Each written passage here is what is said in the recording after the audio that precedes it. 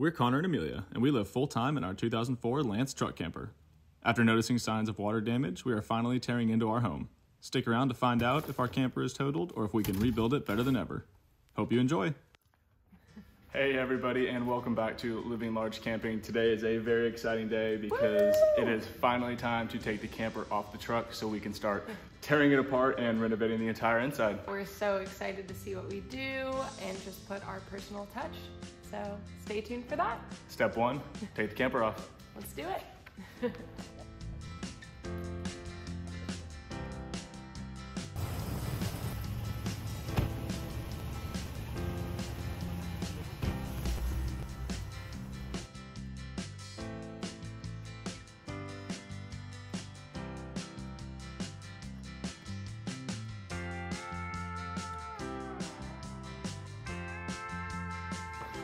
It's never a super stress-free process, but that's only the second time we've taken this camper off the truck, and it's gonna be there for a little while we renovate.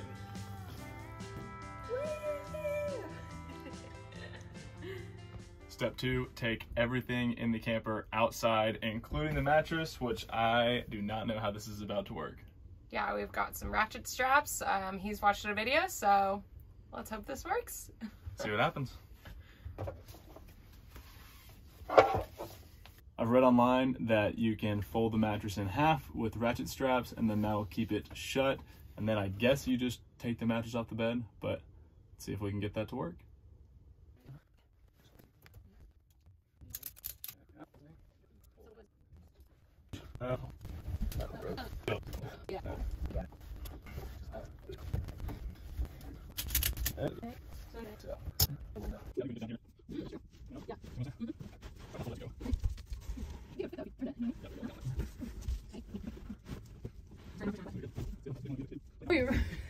Oh yeah, I think we can open it now. Oh. All right, well, we did it. Let's see if it'll go through the door. Yeah, that wasn't easy. I can think of more fun things to do on this mattress. That is not one of them. Okay. All right, so I think if we tilt it and open it up in here, Yeah? it'll just open this way and we can just take out the door. Yeah. Okay. Oh. Here we go. Not gonna be able to hold this thing for a while.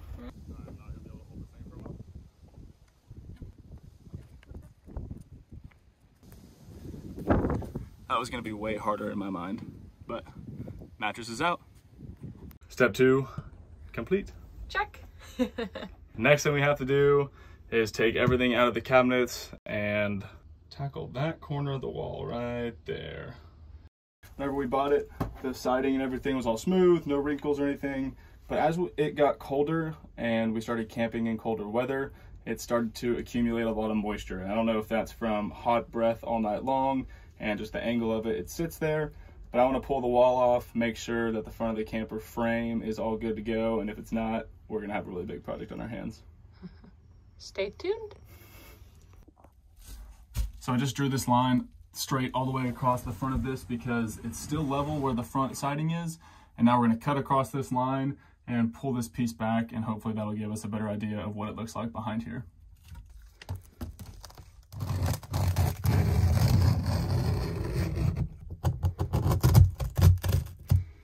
Moment of truth. Definitely some water in there.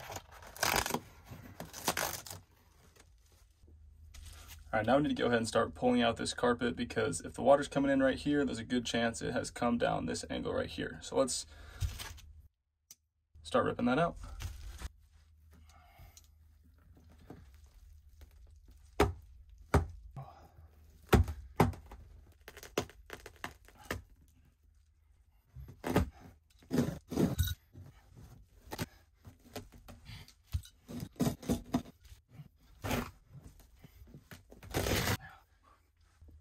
Pull this piece out because it's in our way.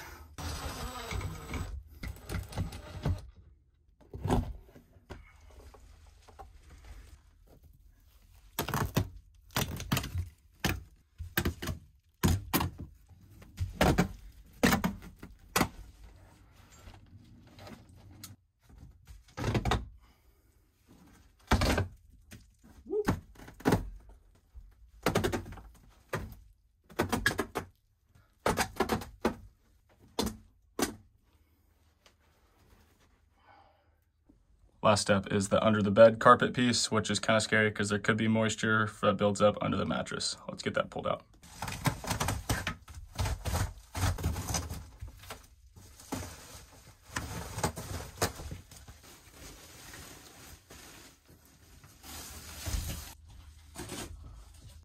And here we have a look at everything without the carpet on. Definitely had water come in on this spot on the nose right here, and it pooled up down below the mattress.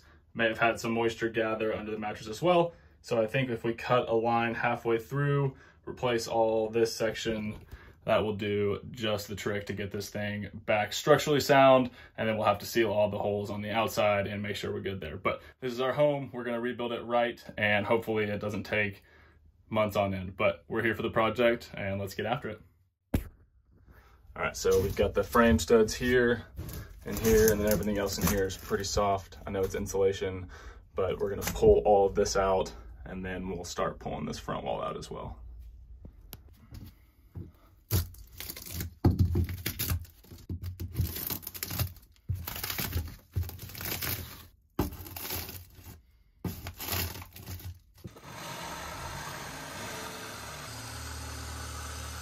I'm getting ahead of myself. I wanted to go ahead and get that line cut because when I start pulling these pieces, it's gonna peel all the way down the bed, and I'm gonna try to leave this back part here because I think it's okay. At least it looks like it from the top. So now we're gonna start pulling more of the front wall because that's gonna be the bigger issue, I think, and I know we're gonna have to rebuild quite a bit of that, but we're just gonna keep getting at it.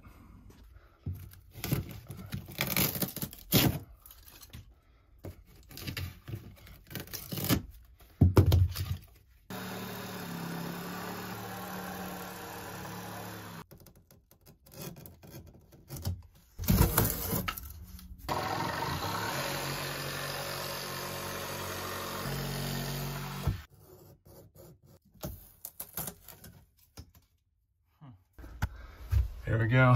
We have our first bit of mold back here. This is way worse than I thought it was gonna be. This wall right here on the side is completely rotten out.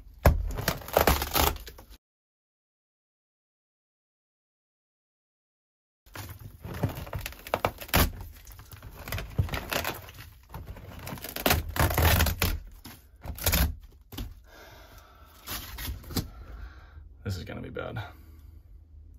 Yeah, that's bad. There used to be a frame piece that ran down there, and obviously that's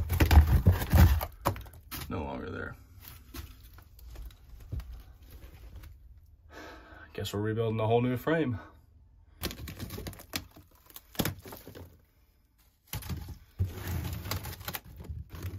All right, so it's been about a day. I've done a little bit of cleanup over here to try to make things look better. I picked up an oscillating tool. That way it'll help cut the walls out, and I think it'll really speed this process up because we've got a little bit of a time crunch now. So we need to see exactly what we're working with all over the place, and here's what we got right now. Some of the floor is out, back wall's good, and then this section right here will need a full rebuild. All right, so we're gonna cut this piece right here. That way I can rebuild the back part, but I'm gonna go ahead and add one more support just to keep everything structured for now. All right, so we got some 10-inch pieces, which are gonna fit right there, and we're gonna go ahead and do one on the other side as well. With this in here, now I feel comfortable cutting this one out, so that way we can dig out the old rotted plywood behind. Now we need to pull this main 1x3 that runs the length of the front, and we're gonna start taking these pieces off so we can get to rebuilding. Also, it's about 100 degrees up here. Good work though. All right, here's a look at our progress so far. Pretty much all of the rotten wood is out of the camper right now. So now it's almost time to start reframing. I've got some pine 1x2s and 1x3s, and we're just gonna try to build it back how it was and probably add some extra strength to it just because there's not much to these frames, and since we're already building a little bit, we might as well overstrength it. We're starting to test fit some wood here. We've got these pieces just loosely cut, but I traced the outside of the camper on that piece of wood and just kind of dwindled it down until it fit. And then we're gonna continue that frame on there, and then we'll build frame pieces up from here.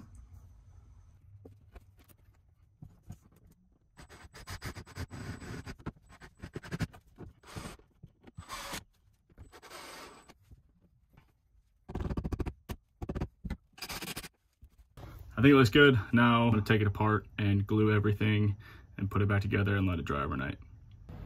All right, I ended up working a little bit last night, and we have these two here tied in with glue and pocket screws, and then we have the corner piece, the bottom frame there, and the top frame all glued in, drying. Now we're gonna cut some 10-inch stringers for here, and then we're gonna cut some pieces to go up here, and then we'll worry about this wall last.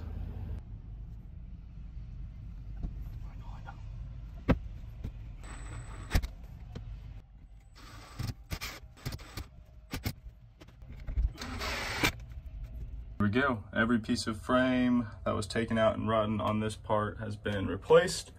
One thing we're missing is this little crossbar right here, but it's looking really good. Now we're just gonna wait for all the glue to dry. I'm probably gonna go buy some insulation because we're gonna have to cut and repatch all of those areas, and then we'll start fixing the actual front wall and stuff, I guess. It's exciting stuff. Taking this as a just in case for insurance purposes, here's the camper. It's got all the jacks down. It has extra support under the legs and tie downs on the back, just in case the winds are really bad tonight. Hopefully nothing happens.